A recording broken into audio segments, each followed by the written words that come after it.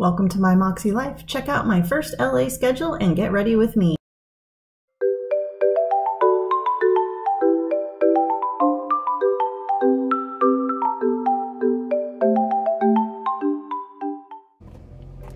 Good morning, everyone. I'm acting more chipper than I feel. So I made the stupid decision to make an 8 a.m. dentist appointment. So I'm off to the dentist. Question for all of you: do you floss? I'm a terrible flosser. I hate flossing. And I don't know why. Like, if you use one of those little flossers, it's really not that big of a deal. So, I am going to the dentist right now, and I thought I would take you along with me as I get ready for my 3-day trip that starts tomorrow. Instead of just going, ooh, here's how I commute, I'm gonna take you along with me. I have this appointment, I have a doctor's appointment, I have to get groceries and pack. So let's do all that together. How do I look? All right, dentist appointment done. Do my teeth look sparkly? No. I don't know. I want to do bleaching. I've done the strips and I just don't see a big improvement. She was recommending trays. Does anybody do like any kind of bleaching that they swear by?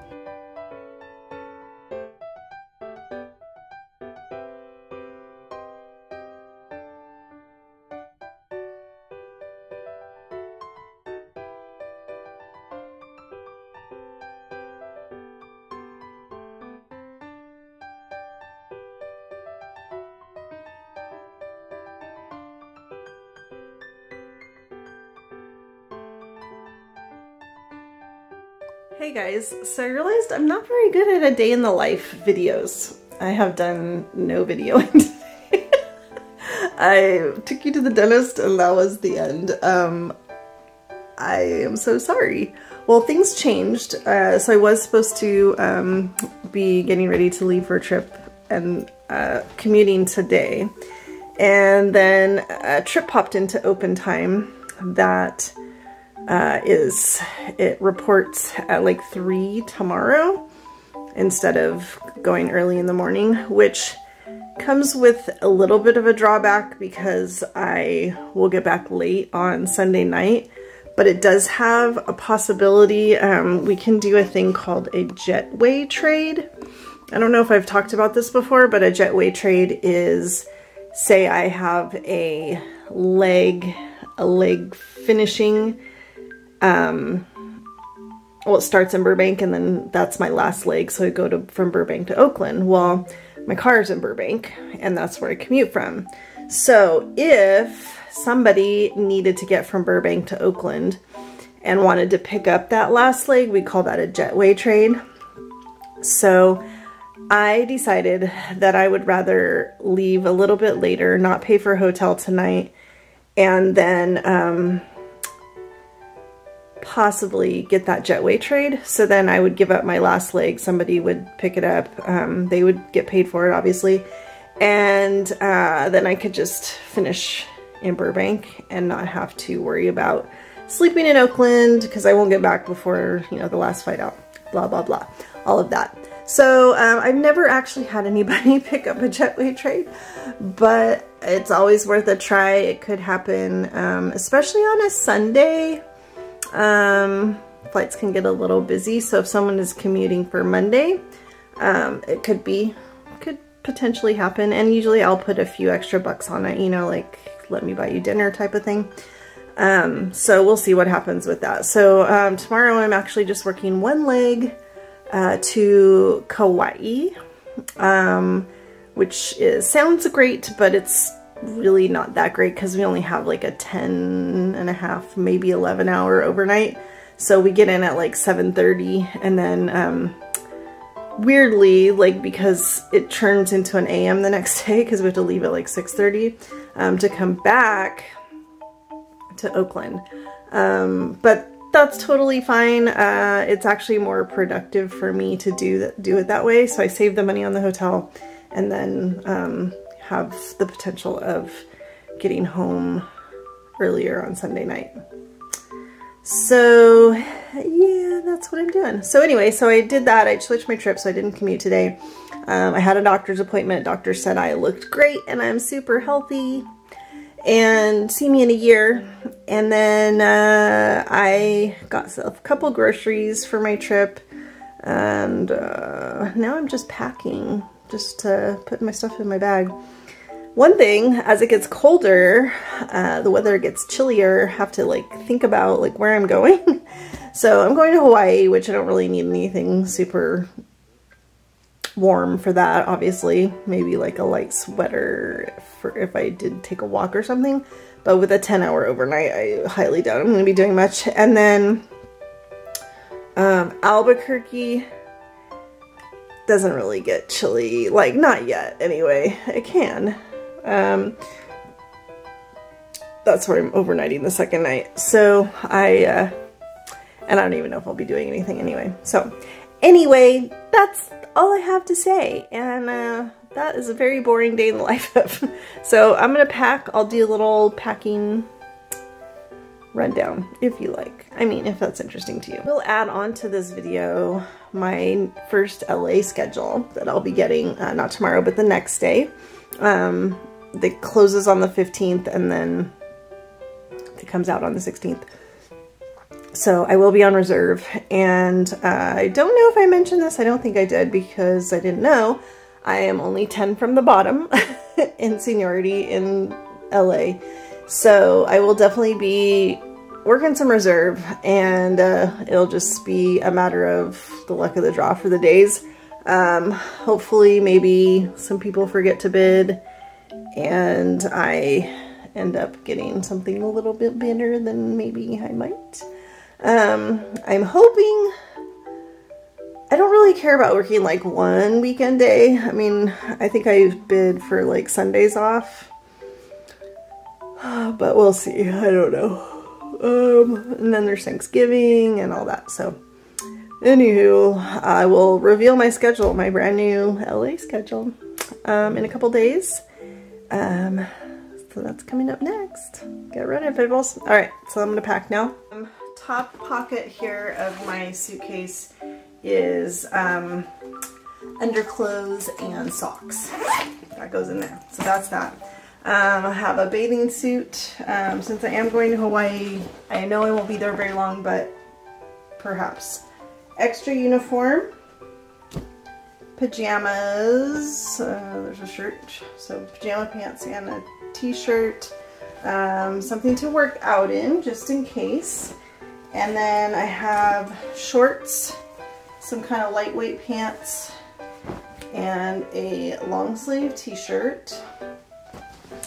Then I have my tennis shoes, which I put in this little bag here. I have flip-flops, always have flip-flops, and this thing goes in my suitcase, which is a like a multi-plug USB thing, so I can charge all my devices at night. And then, all the clothes go in this zipper bag, so I really don't ever bring more than what will fit in here. Occasionally I'll bring like an extra like sweatshirt to go on top. Haven't figured out how I'm going to pack my jacket yet. I bought a new jacket. Let me show it to you. So this is a new jacket system that the company offers us. So I got this with my my allowance. I get a uniform allowance every year. I think I get $300 or something like that. I can't remember. But anyway, so it's got this little down thingy, really lightweight, which I love because it's going to be super easy to pack. It'll roll up really small. And then if I'm going somewhere like rainy or extra cold, this is like an over thing. So this is like the inner part and that's the outer part, so you can wear them together. Probably more often we'll just take this.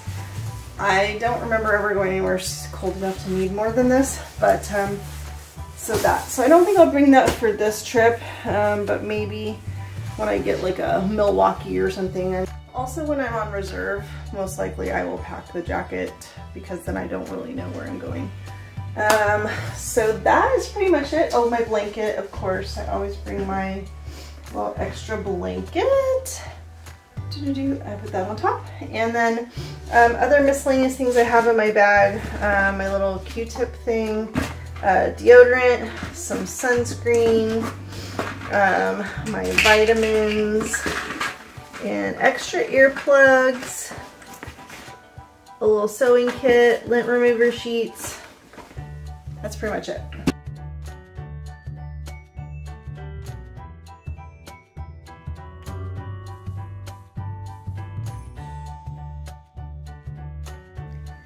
Hey guys, I'm here at home and I wanted to take a quick look at my schedule for November in LA at LAX. Here's my November schedule for LA. You can see that I have a trip that overlaps, so that's my last Oakland trip, and I get back late-ish on the 2nd, and then I start my first reserve block. That's what a reserve block looks like. On the 4th, and I was kind of wondering why they squished it all up like that, but because I get back late here and this overlaps into the new month, I get extra time off before I have to start this block. So I technically don't see, it says report at 16:25, which is Central Time, so I won't report until 2:25 or 14:25 California time. So that's kind of nice that I'll get a little extra reprieve and I'll have to start like super early on the 4th. And so I'm working Thursday, Friday, Saturday reserve all month. So I've had a lot of people ask me about trading for trips. A lot of people do, like they take one of your reserve blocks if you take 2 of their trips. And I decided for this month that my first time doing reserve in LA that I was just gonna kind of leave my schedule as is just to see how it all plays out. And maybe as the month goes on, I'll feel more comfortable maybe picking up or trading or something. And also Thanksgiving falls on my last block and clearly no one's taking that block. I would have to put like $1,000 on it to get anybody to take it. So that's fine. Thanksgiving is a blackout day, so I highly doubt anybody's calling it out unless it's like dire emergency. So there's a huge chance that I won't be working on Thanksgiving, but you just never know. Could happen. So that's my schedule.